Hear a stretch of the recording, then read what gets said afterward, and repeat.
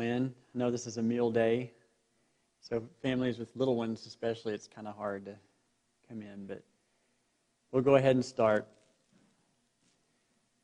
Let me pray. Our Father and great God, we are so thankful for this time, and I ask now that you would minister to hearts, to those in this room, to those who may listen later, that you would minister to hearts as only you can do. Thank you so much for your word. Thank you for your love. Thank you for who you are, the glorious and sovereign, reigning, holy God. And we pray and ask these things in the name of Christ, your Son. Amen. Okay, well, today I'm going to speak about the subject of revelation and inspiration.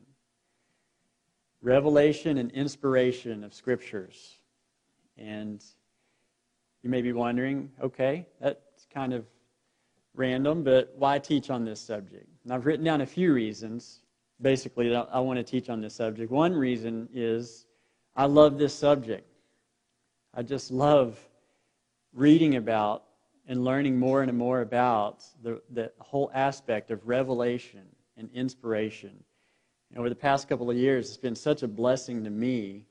I'm hoping and feel like it would be a blessing to you too, just to hear this afresh or to maybe learn about it for the first time. And secondly, we cannot overemphasize the importance of the Scriptures, can we? Of the Holy Scriptures, how vital they are to our life as Christians, for faith and practice, and for the life of a true New Testament Christian church. The Scriptures are foundational. They are vital.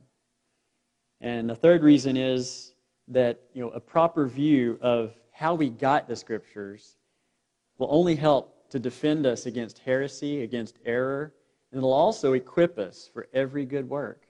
Won't it? You see that twofold aspect? It's a defense, that it's like a fortress that the Scriptures are for us, and foundation. And it's an equipper. It arms you, it equips you with needed tools, or wisdom, or hope, whatever it may be, for every good work. That's what the Scriptures say. And fourthly, there could be a lot of reasons for teaching on this subject, but fourthly for me, this is my attempt to bring you a renewed and deepened love for God and realizing what He has done in His miraculous work of giving us this book, of giving us the Scriptures, His written Word.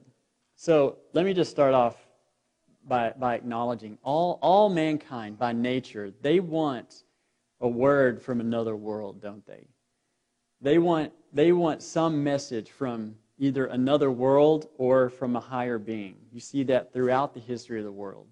The heathens have their imaginations that they've established of their gods. And in fact, one theologian, I think, wisely pointed out, he noted how hundreds of the world's space scientists are spending vast sums of their nation's treasuries trying to make meaningful contact with rational beings from deep space. Now think about that. That's pretty profound. It's as he says, it's an extremely questionable undertaking for many reasons, but the insatiable desire or a thirst for a word from another world drives them on. And to this point, as of today, it has yielded them nothing. Absolutely zero. Think of it, all the money they've spent of their nation's treasuries, all the equipment they've built, all the time they've spent in research, all that they've planned and done has produced over all these years, hundreds of them, not just one or two space scientists, hundreds of them. Guess what it's produced? Zero. They have not gotten that word from another world that they're wanting. And they won't get it, will they? But do you acknowledge that too? I mean, do you ever wish or think in yourself, I wish God would just speak to me. Just speak to me. God, Give me a word. Just speak. Say something to me. Help me. Speak to me. Or do you wish that He would let you in on precious promises that He'll never disregard concerning you? Or promises He'll never break towards you? Do you ever wish that He'd let you in on important hidden truths about who He is, or why you're here, or the whole purpose of life, or where you came from and what will happen to you when you die? What's going to happen to this world when it comes to an end? Is there any reason I have for hope after this life? See, these are questions we do want, aren't they? And these are things that God would say, well, have you read my word? Because I have spoken, and I am speaking to you and giving you these things, answering all these questions and more right here in the Scriptures. That's where you'll get it. That's where you'll hear from me. That's where all mankind will hear from me, right here. And so we see right there that God is the one who created language, isn't He? He created the mouth, He told Moses. He created language. And He created men and women in His image, didn't He? We are image bearers of God. We are language-speaking people. We're communicators. We speak literal truth to one another. And that's how God deals with us as well. He has spoken literal truth to us. And that's through the Scriptures. And we think of how Hebrews 1, the very beginning, what does the writer of Hebrews say? That long ago, at many times, and in many ways, God has spoken. He spoke to our fathers by the prophets. But in these last days, He has spoken to us by His Son. That's important to remember, isn't it? He has spoken, and He's spoken through the prophets, and in the last days, through His Son. And later in Hebrews, he said that the Word of God is living and active, sharper than any two-edged sword, piercing to the division of soul and of spirit, of joints and of marrow, and discerning the thoughts and intentions of the heart. And no creature is hidden from His sight, but all are naked and exposed to the eyes of Him to whom we must give an account. Now these three adjectives are very important if you think about them. Living, active, sharp. That's what God's Word is. You ever stop to consider God's Word is alive? It's living. It's alive. It isn't a dead, lifeless thing. It's living. Or what about that simple word, active? Ponder that word, active. It's alive and it's active. It takes action. It's not inactive. It doesn't just sit there. The Word of God takes action and goes to work doing what only it can do. It's sort of like a seed or a germ. Once it gets implanted into the ground or into its host, it goes to work doing what it does. You see? That's how God's Word is. He promised, didn't He? He said, my Word will not return to me void. It's active. It's living. And it also says it's sharp. Think about that word. It's sharp. And it described its sharpness. I mean, it's saying it's not ineffective and it's not harmless. It isn't. It is sharp, piercing down into the very depths of who you are, discerning your own heart, the intentions of your soul. So that brings us to our topic here on the subject of revelation and inspiration. Revelation. Revelation. You ever think about that? What is revelation? I'm not talking about the book of Revelation. I'm talking about the theology or the doctrine of revelation itself. Well, revelation is the divine, supernatural act of God where He deliberately discloses an unknown and unknowable portion of His knowledge of Himself and of His purpose for creation. You see that? It's supernatural. It's a work of God where He deliberately discloses an unknown and unknowable portion of His knowledge of Himself and of His purpose for His creation. And this is the case in both the Old Testament and the New Testament. The Old Testament is revelation.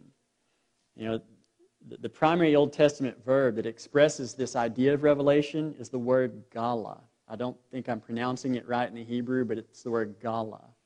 And it occurs some 22 times. And the root meaning of this word gala appears to be nakedness. Nakedness. And when it's applied to revelation, it seems to suggest this removal of obstacles for perception. Obstacles to perception. You see? So it's kind of an interesting picture. This idea of nakedness or obstacles. You remove the clothing, then the obstacle's removed, and you have revelation. Or you have the veil of the curtain of the temple. It's blocking your view into something behind the veil. Let's say an inner holy of holies.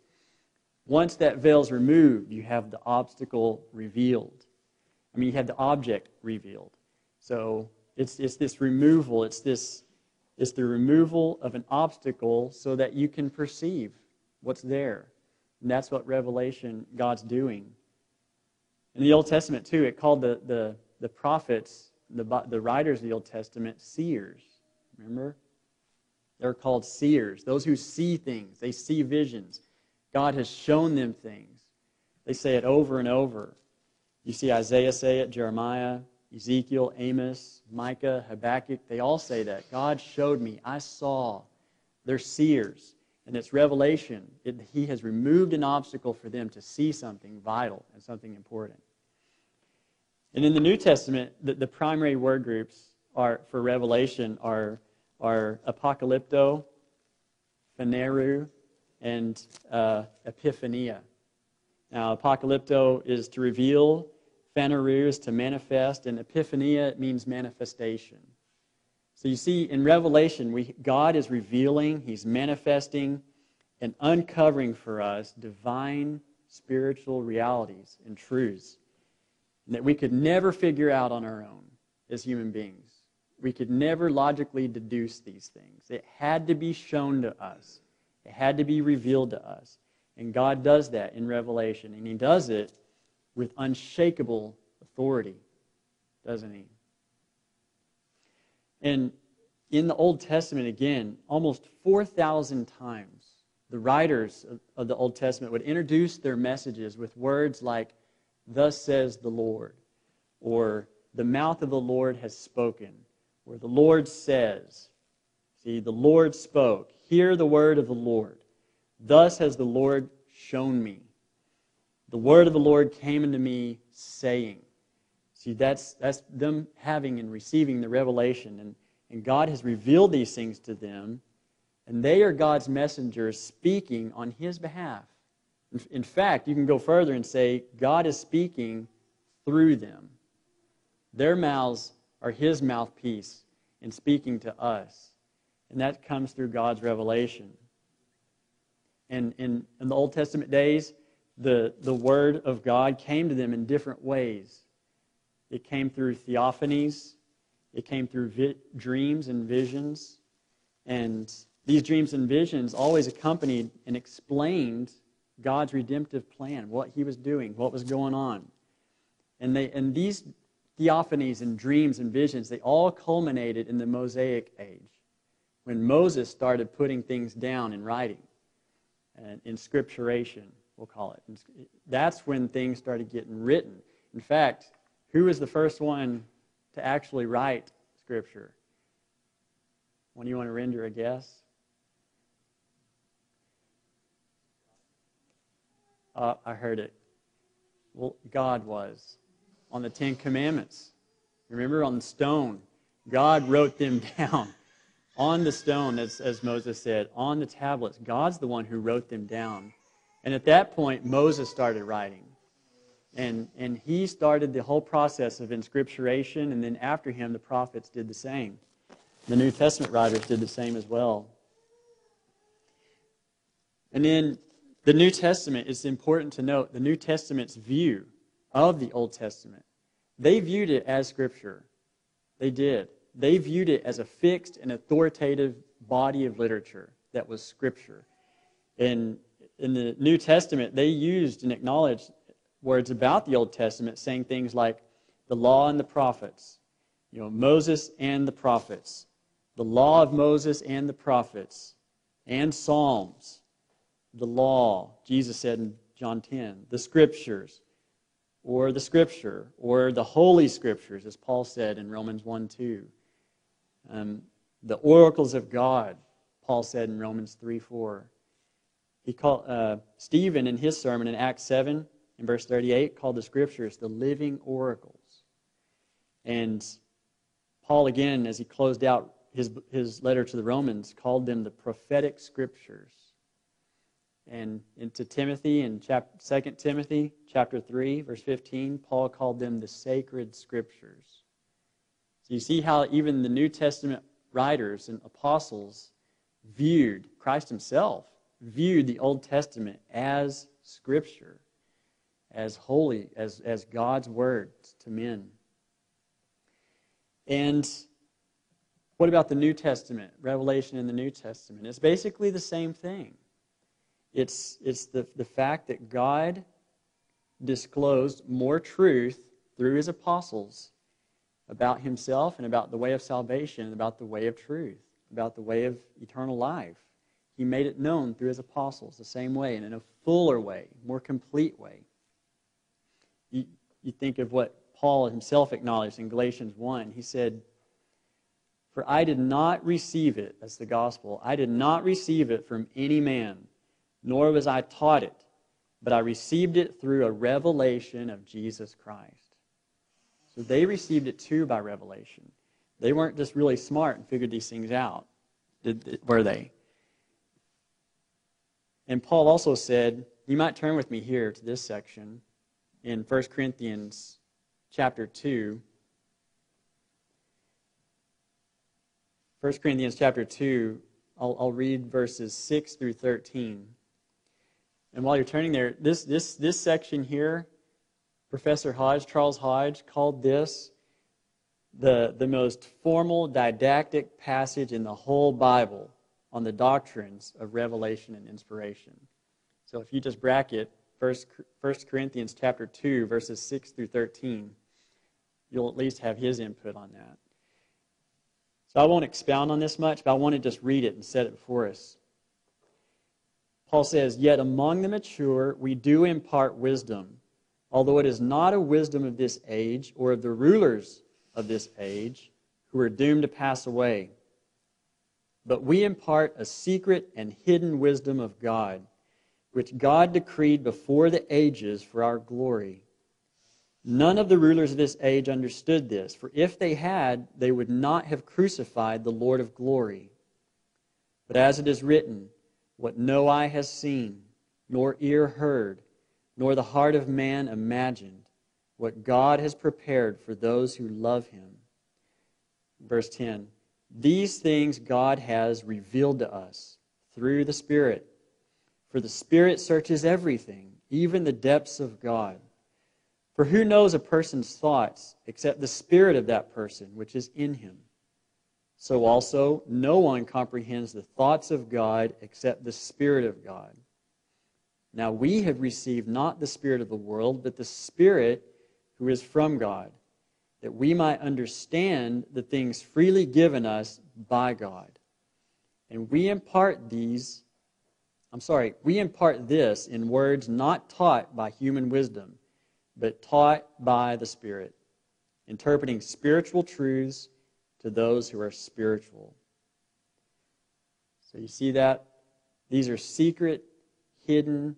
It's a secret and hidden wisdom of God that we're seeing here. He describes his messages as that secret wisdom. See, what he's explaining, or what he's proclaiming to them, Paul is saying that no human eye has ever seen it. No human ear has ever heard this. No human mind has ever conceived this. But it's been revealed to us.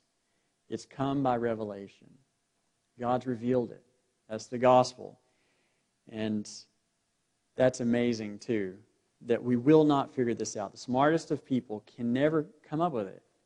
You know, that's what the context of 1 Corinthians chapter 1 and 2 was. The wisdom of these eloquent rhetoricians, these eloquent speakers, and how they spoke. And Paul said, I didn't come to you with that kind of eloquence. I came to you with the gospel. for it's the wisdom of God. I desire to know nothing among you but Christ and him crucified. And then he acknowledged these things. It's a secret wisdom that God had to reveal to us. And Peter also acknowledged that. In 2 Peter chapter 3, when he's talking about Paul's writings, he even called them somewhat hard to understand or difficult to understand, that the unstable will twist, and the ignorant and unstable will twist to their own destruction. Peter acknowledges this wisdom was given to him in chapter 3, verse 15. He says, just as our beloved brother Paul also wrote to you according to the wisdom given him. See, he didn't come up with it. He wasn't smart enough. It wasn't out of his brilliance. It was a gift to him from God. And Paul acknowledged it, and Peter acknowledged it too. He has this revelation, a gift from God given to him. And he also compared it with other scriptures, didn't he? As the other scriptures. So you have an apostle, Peter, fully acknowledging his gift of revelation and his writings as scripture. Peter was the same thing. Remember, Jesus told him after he asked who I am, and he said, "You're the Messiah, the Son of the living God." And what did the Lord Jesus say? "Flesh and blood has not revealed this to you, but my Father who is in heaven." So it's a consistent thing. This is not a matter of IQ. It's a matter of God revealing himself. This was unknowable. He had to show us. He had to declare it. Well, what about natural revelation? There is natural revelation, isn't there? Or you may call it general revelation.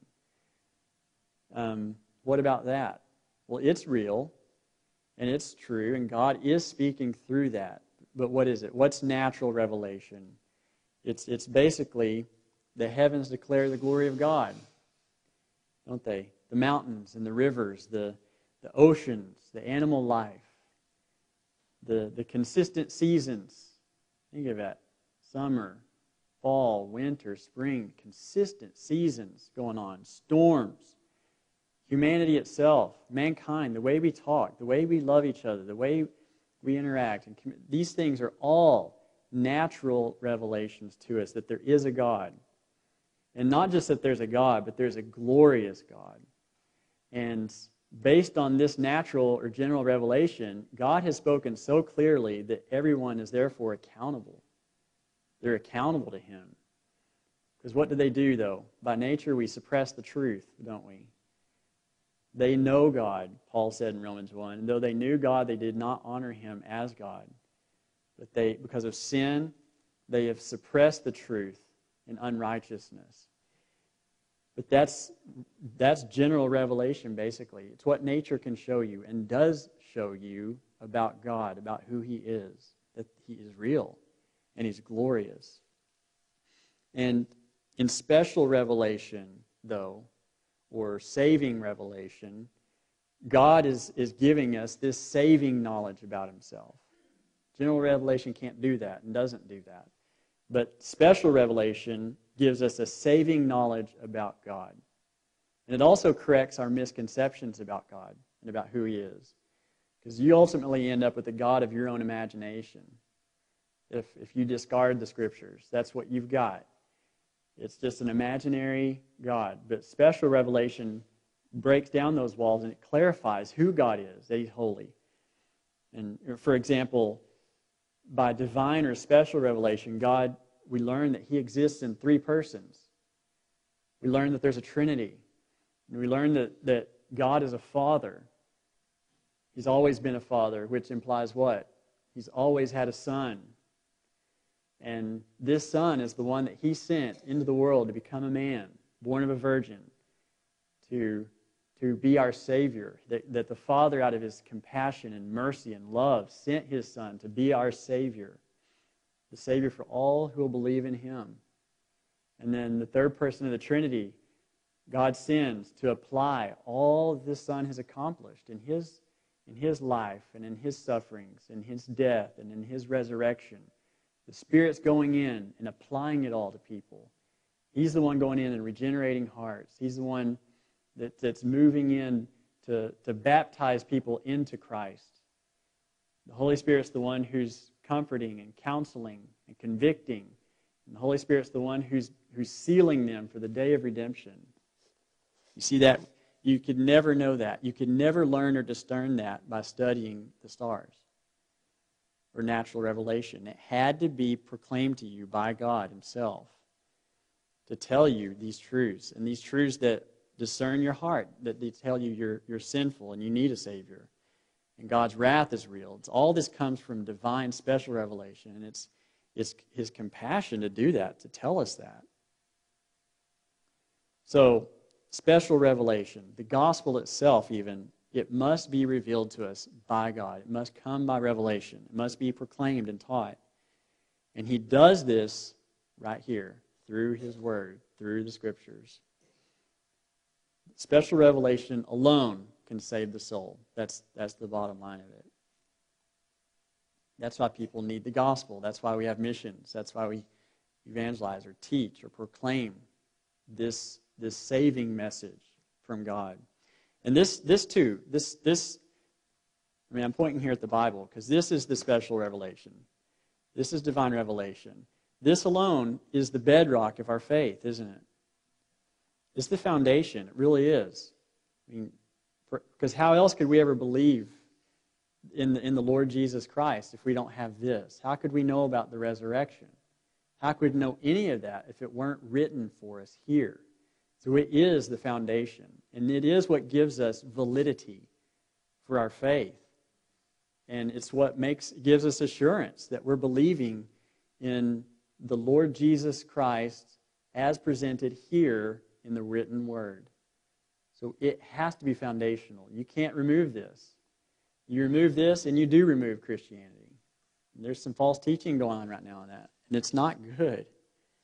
But this is the foundation. The inspired revelation of God is. That's the only way we can know him. And so that brings me to the second part. Well, you've been speaking a lot about revelation. What's inspiration? What's inspiration then? So there is a difference. The two go together, but there is a distinction. Theologians love making distinctions. They're always, it's not exactly what that is, but it's this, they work together, that kind of thing. It's great, though. I love it, but it's important. What's inspiration? Inspiration addresses the question of how. How did God give us his word? How did God bring about his revelation to us? So in a basic definition that a lot of the Reformed or good theologians will consistently say basically this. They say, inspiration was a supernatural work of the Holy Spirit upon the minds of certain men, which rendered them the organs of God for the infallible communication of his mind and will. So you see that? It's a supernatural work of the Holy Spirit upon the minds of certain men. Now, there is a distinction here. That's not the same thing as spiritual illumination. All believers experience spiritual illumination.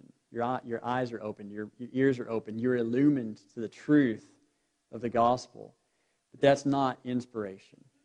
Inspiration is a supernatural work in certain men which renders them the organ or the mouthpiece of God himself. And what they teach is infallible. It's accurate and it's true and it's unshakable. It really is the mind and words of God himself. That's how we receive it, by inspiration. And 2 Peter 1, verse 21 is a good verse on this. He says, "For no prophecy was ever produced by the will of man, but men spoke from God as they were carried along by the Holy Spirit." See, that's inspiration. They were carried along by the Holy Spirit, and they spoke from God to us. And I think it's important to point out, too, one theologian wrote, it's not Peter's intention to deny completely human volition or personality in the writing of Scripture. So he's not saying they're just robots. They're just writing. The Holy Spirit's in their ear saying, right, for God so loved the world the world, that he gave. You see, it's not like that. He did use their personality. He did use their intellect. He did use the day they lived in. He used it all, their personhood and manhood, but it's still God who has inspired and moved and spoken. And it's saying that prophecy was never a man's decision about what he wanted to write, but rather the Holy Spirit's action in the prophet's life. That's what's the focus. And it does indicate that all of the Old Testament prophecies are spoken from God. That is, they are God's own words. They really are, which is profound. It's miraculous, and it's amazing. And our children's catechism says, who wrote the Bible? And the answer is, holy men who are taught by the Holy Spirit. That's it. Holy men who are taught by or moved by or carried along by the Holy Spirit. He moved upon and inspired these living, thinking, willing minds. You know, the minds of certain men from different times and different cultures. He used them and inspired them as his organs, his mouthpiece, to communicate infallibly this inerrant truth. So what they said, God said. You can count on it. If you open up to 1 Corinthians, yeah, Paul wrote that, but it is God speaking. Think of what Paul himself said about this. He said in 1 Thessalonians 2:13, he said, and we also thank God constantly for this, that when you received the word of God, which you heard from us, you accepted it not as the word of men, but as what it really is, the word of God, which is at work in you believers. Think of that. His preaching, or his teaching, his writings. You know, he's telling the Thessalonians that they received it as what it really was. They didn't receive it as from men. Oh, this is from Paul, or this is from Peter. Wow, these are great men. Let's read what they wrote. When they read it, or when they heard the teaching, they acknowledged this is the Word of God. This isn't just the words of men. This is the Word of God. And that's what Paul said here. You accepted it not as the word of man, but what it really is. It really is the Word of God. And it's at work in you believers. So they're receiving it as the Word of God. And this is the Word of God. And it's at work in us. It's impacting us. It's affecting us. It's changing us. It's instructing us. You see, it's at work in us. It's the Word of God at work in us. It's not Paul's brilliance. It's God himself through his Word. Like I said, it's living. It's active. It's sharp. It is. And that brings up another point on revelation and inspiration, is this whole aspect of being God-breathed. The Greek word theopneustos, God-breathed, or breathed of God. And 2 Timothy 3:16 addresses this. It says that all Scripture is breathed out by God and profitable for teaching, for reproof, for correction, and for training in righteousness. So God is the one who created, like I said, and uses language and to communicate us. And He's spoken to us in this literal way. And it's a God-breathed way. And pause for a second and think of just the compassion or the condescension of God. You know what some of the kids may not know, condescending. When this is beneath you, it really is. If someone's told to do a condescending thing, it's humbling. It could almost be insulting. This is beneath me. You're asking me to do what?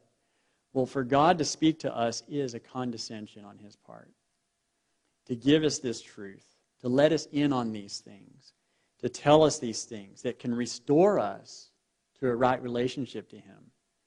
These things are important that we may know and that we may become children of God and joint heirs with His own Son. And this is compassion and love embodied right here in these pages of God. We need to receive it that way. But theopneustos, God breathed.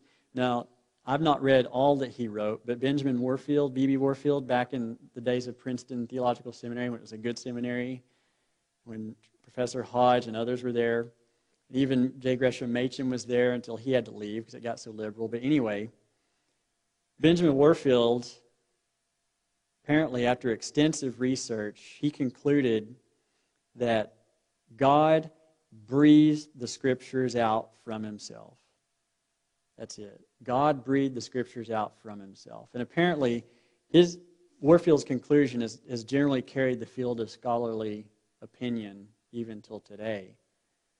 And his works on the inspiration of Scripture are very, very good if you want to dig down deeper into this subject. I've only read snippets of it. But to get more solidified, you could read that. And Warfield also says that what Theopneustos says of Scripture is that it is breathed out by God. God breathed. And it's the product of the creative breath of God. You ever think about that when you read this? This is the product of the creative breath of God. In a word, what is declared by this fundamental passage is simply that the Scriptures are a divine product without any indication of how God has operated in producing them. It's breathed out by God. Now, think of something too. Now, I don't want to go off the deep end, so to speak, but think of even the Trinity, or the Trinitarian aspect of God. In the beginning, what did he do to create? Spoke. And there's almost a triune aspect there. If you've got to speak, if I'm up here saying words, what has to happen? There has to be a mouth, but there has to be something else. Breath. Tongue, is that what you said? Yeah, the tongue's included with the mouth part. There has to be that. There has to be breath. No one's going to say a word without breath. And then when the mouth and the breath produce a word, look at it. I mean, who do you have represented as the Word in Scripture? The Lord Jesus himself. He is the Word. Who's represented as the wind of God or the breath of God? The Holy Spirit. And God spoke and this creative aspect. It all ties in, doesn't it? I mean, it's profound. It's deep beyond measure. But Christ is the Word. The Holy Spirit's the breath. God the Father, he said he spoke, and he works in unison in all aspects of redemption. The Father, the Son, the Spirit, they have different roles in creation, in salvation, in all of it. And it's beautiful, isn't it? It's just profound and glorious. And we bow to it. My kids keep trying to digest the whole aspect of the Trinity. And sometimes I'm just thinking, hey, the Father's not the Son Son's not the Spirit's not the Father. And that's just how it is. But there's one God? Yeah, there's one God. There's not three gods. No, there's one God. He exists in three persons. And we wouldn't know that if the Bible didn't tell us that. But it's true, and it is foundational, it's vital, it's important.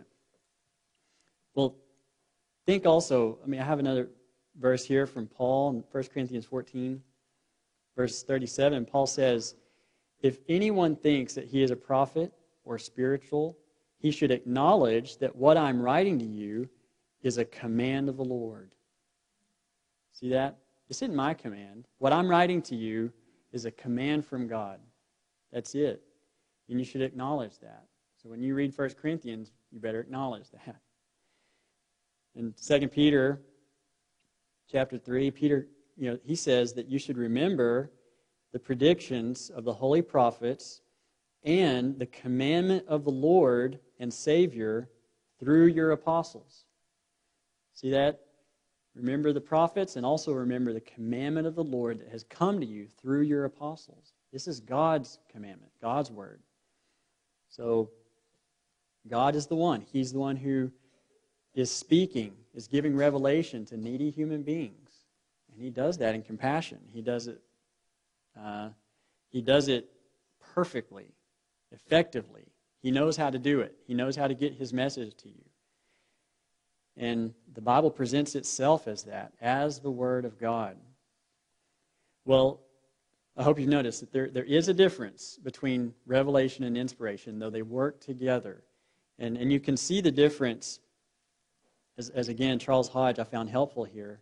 He says there's two major differences. One, in the difference on the object, and two, on the effect. So, think about this. The object of revelation is the communication of knowledge.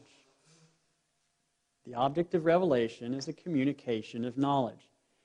Well, the object of inspiration is to secure infallibility in the teaching. See that? And what about the effect? The effect of revelation was to render the recipient wiser. That's the effect of revelation. It renders the recipient wiser. And the effect of inspiration was to preserve him from error in teaching.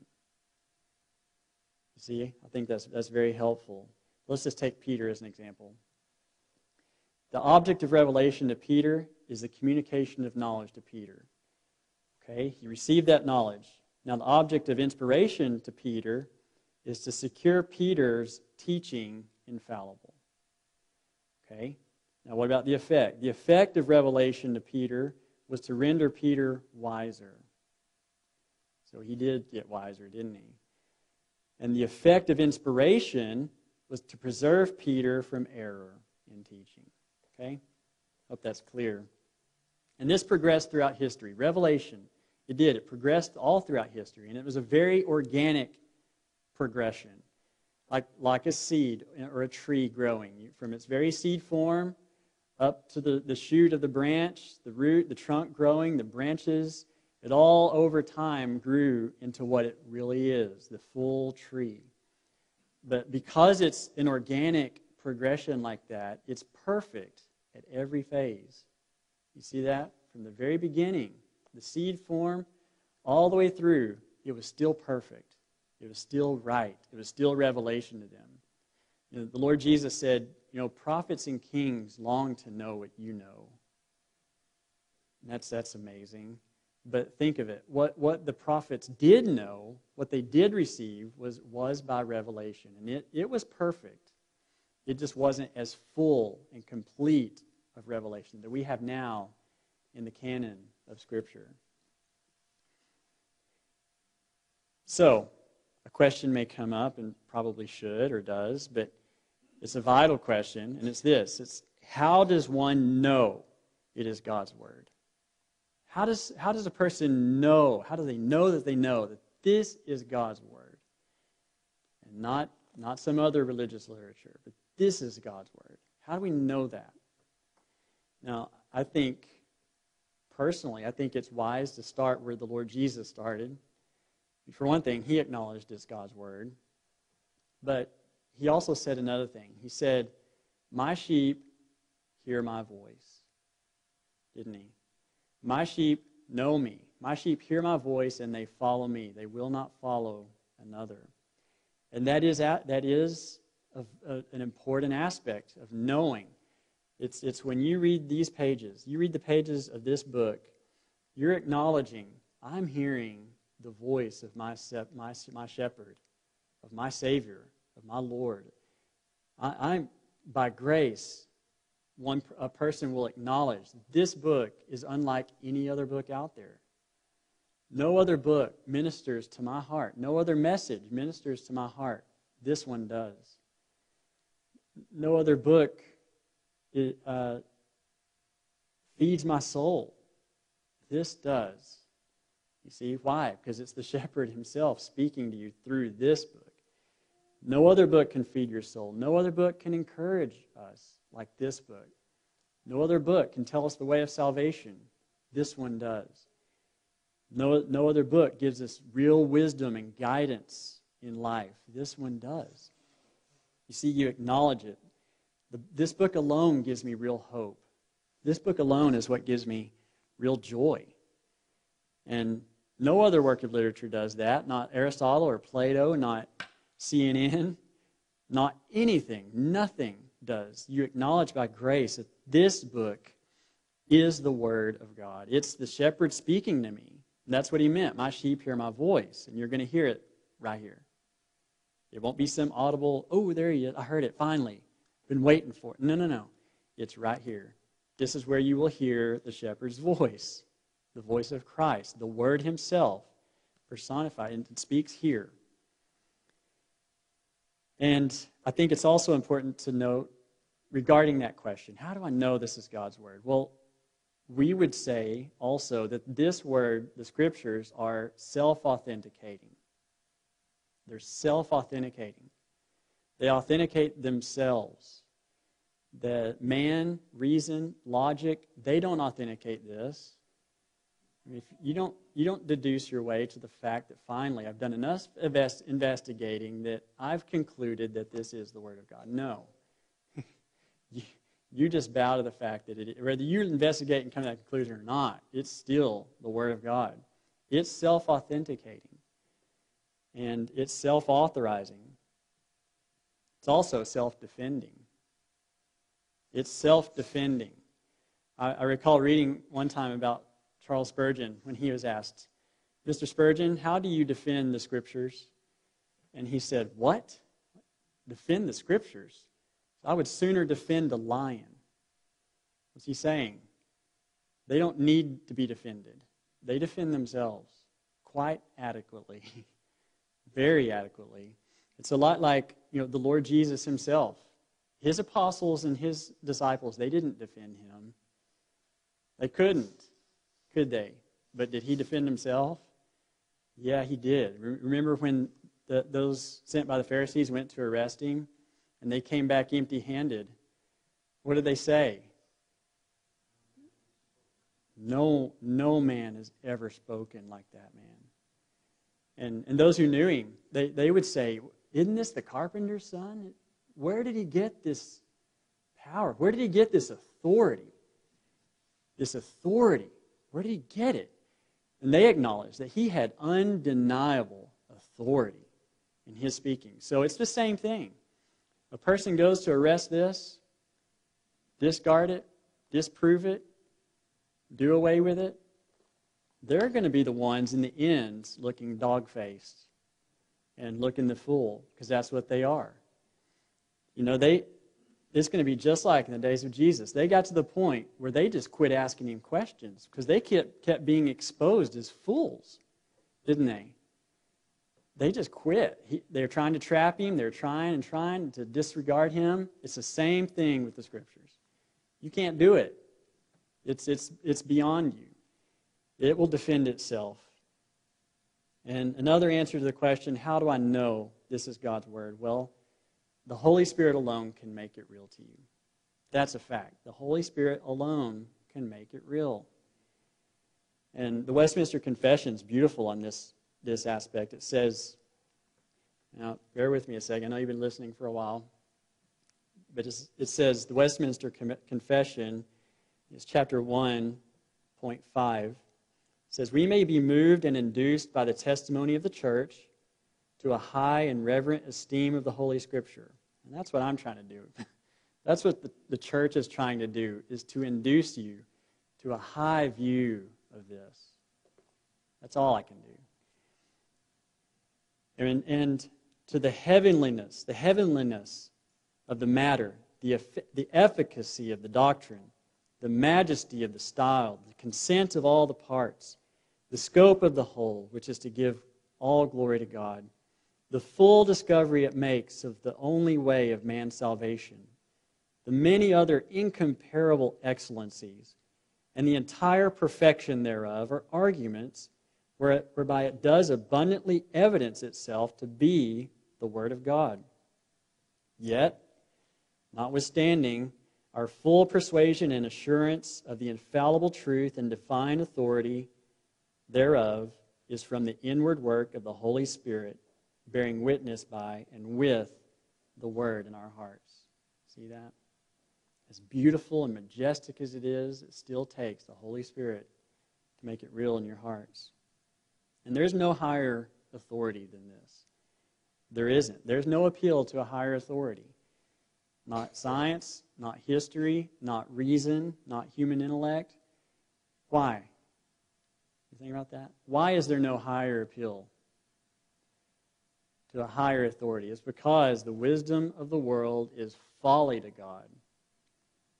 The wisdom of the world is folly to God. That's what Paul said. That's what God said. And over against all human beings, everyone, the Scriptures occupy a position that is so high that instead of subjecting itself to their criticism, what does it do? It judges them. It's so high and so lofty that it does not subject itself to man's criticisms. It doesn't. It judges them. It judges every thought and intention of the heart. You think you take this and you're going to criticize it and disregard it and trash it and just say it's an old, outdated, crusty book that does all this? Well, you know what it's doing to you? Something bigger. It's discerning the thoughts and intentions of your heart, and it's going to judge you. Everyone. Hat tip to Herman Bavinck on that thought. It was excellent, just awesome. And also consider the Bible, the Scriptures, the Word of God has its own agenda. It has its own objectives, its own agenda. And it doesn't bow to your agenda. You see? It doesn't. It does not satisfy even like an exact knowledge in the way we demand it from mathematics or chemistry or astronomy, things like that. It doesn't submit itself that way. Like the Scriptures have standards that may not be applied to it like that. So, well, you know, all this chemistry doesn't quite. You may find things that you may think don't add up that way, but you've got to realize the Scriptures have a criteria of their own, and it requires an interpretation of its own. Okay, and it has that's because it has an intention of its own. You see, and what's the intention ultimately of the Scriptures? What's its goal? That's an important question. What's the goal of this book? What's its intentions? It's to make mankind wise to salvation. That's its goal, and that's what it does, and that's what it's good at. That's what it's effective in, and that's what only it can. I mean, nothing else can do that. So the intention of the Scriptures is no other than that it make us wise to salvation. That's why we have it. Praise the Lord for that. And think about the Lord Jesus and what He said regarding its permanence. He said, "Heaven and earth will pass away, but my words will not pass away." They won't. Generation will come, generation will go. Smart guys will come, smart guys will go. But God's word will abide forever. And it will impact, it will feed, it will nourish all of God's people fully and perfectly. They'll break themselves on the rock, won't they? They won't destroy the rock. I remember Brother Mac years ago, back when we met at Brother Philip's house. This must have been 10 years ago or so when he taught on the subject of the Bible. I'll never forget one phrase he said. He said that if you have the Bible, you can stand up to an entire world that opposes you and say, "You're wrong." That's right, isn't it? I mean, in the right spirit and in the right way, you can tell the entire world that's against you, "You're wrong." And you're wrong because of what this book says. That's why. Now, I remember at work, in my workplace, there's a guy I've talked to off and on about Christianity and the gospel, and he came to my desk one day, and he had realized something, and he was sharing it with me. He said, "You know, Jeff, I was thinking, if our coworker, who's Hindu, another guy he's Hindu, and he talks to him some too," he said, "I realized that if our coworker friend is right, then eventually everyone's going to be okay." And he said, "But if you're right, some of us are in big trouble." And I said, that's right. I said that you've come to a good conclusion there, and And by the way, I am right. And I didn't say it in an arrogant way, but I said I am right. And it's not because I'm smarter than our coworker. That's for sure. It's not that. The reason I'm right is because it's written right here in God's Word that he's wrong. And someday he'll find out. And I hope he doesn't, but he will. And this is God's Word to mankind, and it will judge them. And there's a great story of J. Gresham Machen. Do you know that name? He established Westminster Seminary, and John Murray, he brought him along with him, and others, just great brothers and theologians, several of them that just formed a great body of teaching. That he was at Princeton for a long time, and I don't know if he knew Charles Hodge or if he had already died, but this is probably in the 1920s when the days of neo-orthodoxy were just like wildfire throughout Europe and other areas, that these really brilliant theologians, Schleiermacher and Hegel and some of these other guys, but they were starting to deny things like the virgin birth and even the resurrection and other things that were just foundational to Christianity. And Gresham Machen was in such almost a defeated position where he's so discouraged, having dealt with these people for so long, and even in Princeton. As I recall, the story goes that he went home and read the book of Mark from start to finish. Just sat there and read it. And he closed it and said, it has to be true. You see, that is the Word of God that spoke to that man's heart. And the Scriptures make the simple person wise, doesn't it? If the most simple person has this and takes it at its word by faith, he or she is wiser than the most brilliant intellect at the university who rejects it as a crusty old book. That is a fact. So that's all I have. I hope it's been an encouragement to you. It's 10:45, but does any of you have a question? I might be able to answer one or something briefly, or I'll try. Is there anyone? Can you repeat the definition of revelation? Yeah, the definition of revelation. I have revelation as the divine, supernatural act of God where he deliberately discloses an unknown and unknowable portion of his knowledge of himself and of his purpose for his creation. That's summary form. You can expound on that and go deeper. That's revelation. Well, amen. Let me close, and we'll have a few minutes to get up and stretch and talk and get ready for the worship time. Father, I pray for your blessing on this word. I pray for your grace to each one that's heard it.